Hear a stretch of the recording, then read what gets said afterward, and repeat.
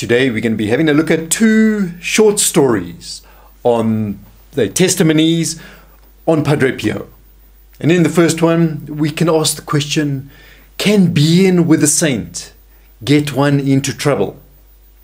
And here Padre Pio had said to someone, go home immediately. So how does this all fit together? In the second story, a light shone around Padre Pio. We know Jesus has said he was the light of the world.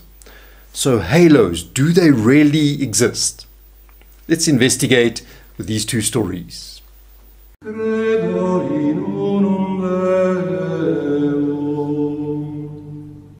Hello friends, and welcome to this channel following Padre Pio. And here we have a series of short stories on the life of our great saint Padre Pio.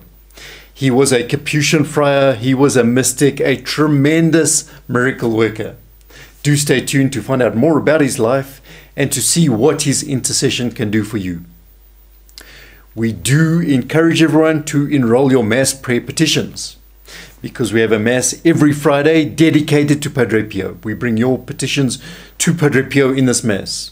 All you have to do is to enroll your petitions, and you can see the video on the end screen how to do that.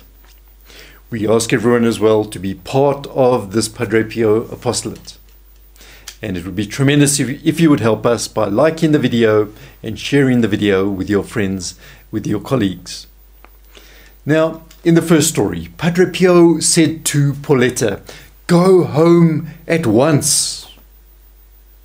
So why did he say this? What's going on here? Now, Paulette Bertels, she was from Antwerp in Belgium. And she had been able to make this trip to San Giovanni Rotondo in 1965. But she had to be back for December the 25th because she had to conduct the cathedral choir in Antwerp. Of course, Paulette was enjoying her time in San Giovanni Rotondo, and so she did not want to leave until it was absolutely necessary, till the last moment. Every moment for her with Padre Pio, in the presence of Padre Pio, was something precious. And then Padre Pio came up to her, and this was now the 22nd of December. Still 3 days to go before Christmas. And he spoke to her and he told her, go home. She was very surprised, and so she protested, Padre Pio, I want to stay here as long as it is possible. I still have time to be here a little longer before going back to Belgium. But he replied, Padre Pio said this, go home at once. He was insistent. And Paulette understood. She realized something urgent, an urgent message was being given to her. So she listened. She obeyed Padre Pio. She caught the first taxi back to Foggia, the nearest big town, main center.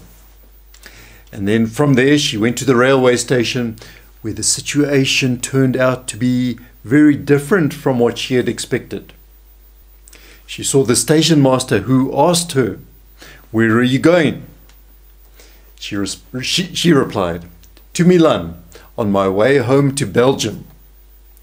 And his response was, you are very lucky. This is the last train that will be leaving for Milan before the railway strike. And so if she had not been on that train, she would certainly not have made it in time for the Christmas Mass in Belgium. And of course, at this, Paulette remembered how insistent Padre Pio had been. And now she understood, of course, fully why, what was behind it. Padre Pio could not, humanly speaking, have known that there was going to be a strike and that the trains would stop that day. So it seems he had a hotline to heaven. He received some divine knowledge. Our second story, Padre Pio said to this fellow called Nando, never offend the Lord again. It's curious, why would he say this? What were the circumstances behind it? And in January 1961, Nando Umile had made this trip to San Giovanni Rotondo. And he was able to make his confession to Padre Pio. Now, at that time, apparently, confessions were held in the sacristy, the old sacristy as it was known, in the Church of Our Lady of Graces. It was a pretty structured format. There was another Capuchin who was in charge of people entering the sacristy, and only 10 people were allowed at a time. They would go and they would sit on the bench waiting their turn. And the sacristy was divided in half by a curtain. So when you went for your confession, you would go behind the curtain and be directly in front of Padre Pio. And so Nando, he knelt down in front of Padre Pio to have his confession heard. And Padre Pio said to him in a calm voice, "So how long has it been since your last confession?" So that's the first thing they want to know. And he told Padre Pio, he responded what it was. And then Padre Pio asked him just to go ahead and to confess his sins. That's what it involves basically. At the conclusion of the confession, however, Nando tells us that something quite extraordinary happened. And we'll give this in Nando's own words. He said, "I had hardly finished my confession when a bright light of rays descended on Padre Pio." He said this light was strange in that it only lit up the body of Padre Pio and did not even spread a centimeter beyond. So lit nothing else up around Padre Pio. And all of the rest of the sacristy, he tells us, remained in semi-darkness. And he continues, the light that surrounded Padre Pio, it lasted for about 30 seconds. He says, as I stared at Padre Pio, I realized that in fact he was having a vision. And Nando observed that during those sacred moments, Padre Pio's face had become quite bright red. And when the light disappeared, it was after 30 seconds, then Padre Pio seemed startled, as if he was awakening from a dream. And he said to Nando, "Who are you? And where do you come from?" And Nando replied that he was from Rome. He lived in Rome.